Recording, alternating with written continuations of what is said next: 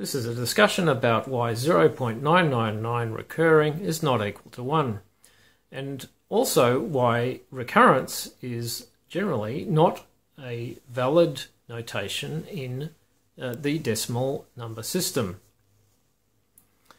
Well, firstly, Cantor defined the countable set as being a set X where every member of X is mapped by an injective function into the set of natural numbers.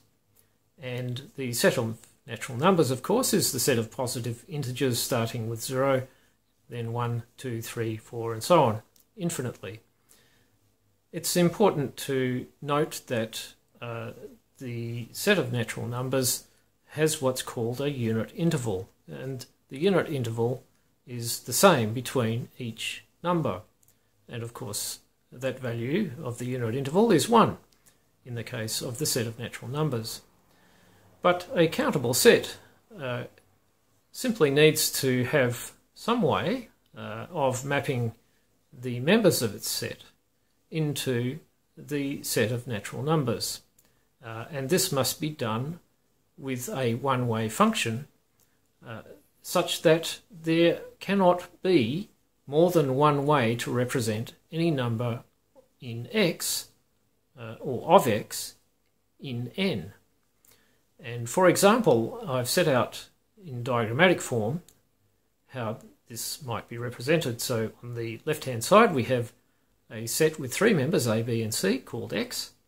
In the middle we have the set of natural numbers represented by the numbers starting at 0 and going on infinitely. And then on the right hand side the set Y, which includes the point of this discussion, the number 0.999 recurring, as well as the number 1. Now we can see that the set X has mapped the values A, B and C to the natural numbers 1, 2 and 3 respectively.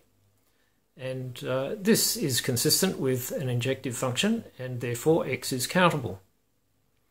However, Y has mapped 0.999 recurring and 1 to the natural number 1. And this violates the requirement for an injective function to map the members of Y to the set of natural numbers N. Therefore, Y is not a countable set. Now, there is no need for any further discussion. It is simply not possible to count with a set of numbers that includes the number 0.999 recurring and the number 1. Okay, that's it. End of discussion. So, now let's move on to the matter of recurrence. If, as we have seen, the use of 0.999 recurring is not valid, then we should question, well, is any use of recurrence valid? And very quickly we'll find out why it isn't. Firstly, the decimal position notation system requires that each position of each digit has a particular meaning, and that meaning is very clearly defined. Now, digits to the right-hand side of the decimal point have a diminishing value in orders of magnitude corresponding to the base of that number system. And if we have an infinite number of these digits, then we're not only saying something about the accuracy of our number, but we're also saying something about the unit interval, because as the accuracy increases, then the idea of ordinality dictates that the unit interval will become progressively smaller and smaller and smaller, until finally, at infinity, the unit interval becomes 0. Now, when the unit interval is 0, what you're left with is a number system in which every number in that set maps to 0, because the unit interval is 0.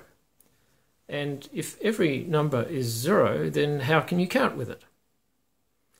So again, there's no need for any further argument. I have proved by simple absurdity already that recurrence is not a valid representation in the decimal positional number system.